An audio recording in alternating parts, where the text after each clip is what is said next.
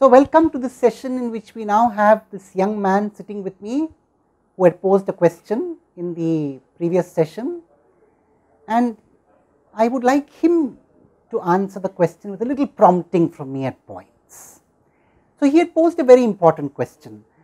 We had looked at several properties in the context of continuous systems, namely additivity, homogeneity, shift invariance, causality, stability, and the natural question that we have is, do these properties make sense in the context of discrete systems?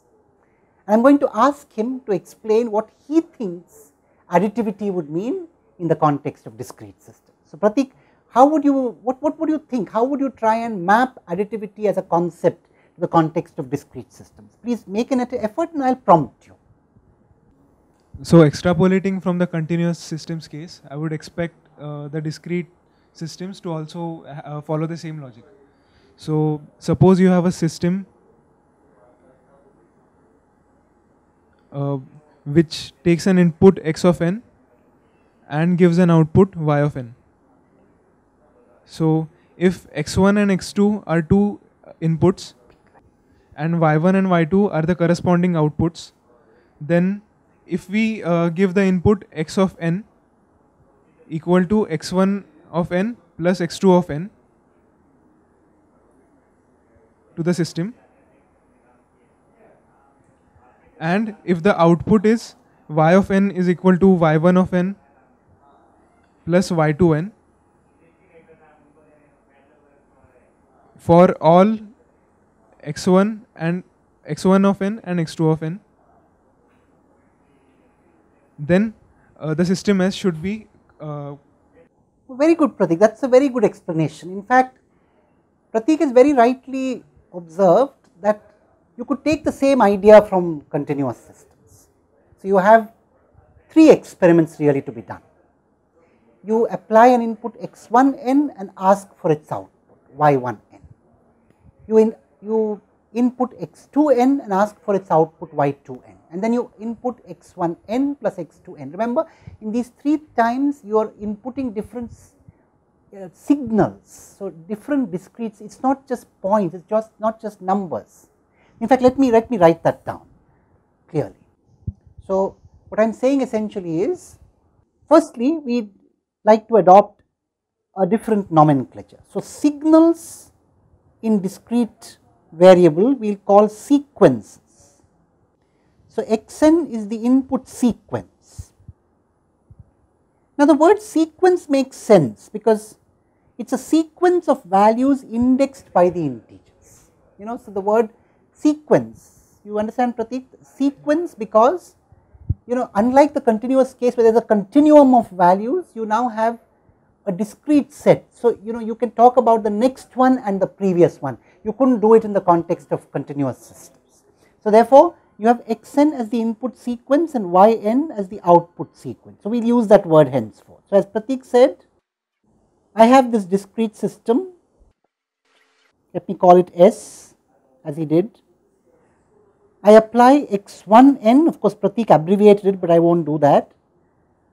I will say x1n produced y1n, and then in the same system x2n produced y2n, and when the same system was given x1n and x2n added up as the input sequence, then what was produced was y1n plus y2n, and this happens for all possible x1, x2. This is very important. This is something which Pratik said, which we must stress and emphasize. You see, you can't just look at one particular, I have told you this before. You can't just look at one particular instance of an x1, x2, look at what happens and then come to a conclusion. When you want to prove a statement, it must be proved independent of context or example. However, when you want to disprove it, suppose you want to show a system is not additive, it is adequate to take one counter example. If you wish to prove that everybody in a state is truthful, by looking at one truthful person, you cannot come to that conclusion. But if you wish to prove that that is not true, then looking at one liar is enough. That property holds here too. Anyway, Now Pratik, you have given a formal explanation. Can you also take the tax example, the state where there was a tax levied on a service, and explain physically what this additivity property would mean? So the tax example was, let me explain the tax example here. The tax example was that you had a service being provided by the state, and that service of course was applied, the tax applied for that service was true in all the states where it was given, and the tax was applied for 2 intervals. In the first interval, alpha tax was applied, per person to whom service was provided, and beta tax was applied for the second interval, and for 2 intervals there was tax, after that there was no tax, right. And x of n was the population in the nth instant or nth interval during which you are making a tax calculation. So you remember that we had this very simple relationship here, y of n, which was the tax collected by the state, was alpha times xn, the tax paid in the first interval, times the population in that particular interval, plus beta times x of n minus 1.